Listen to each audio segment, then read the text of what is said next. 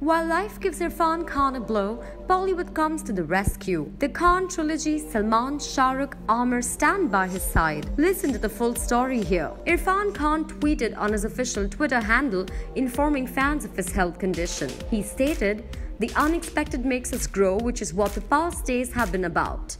Learning that I have been diagnosed with neuroendocrine tumor as of now has admittedly been difficult, but the love and strength of those around me and that I found within me has brought me to a place of hope.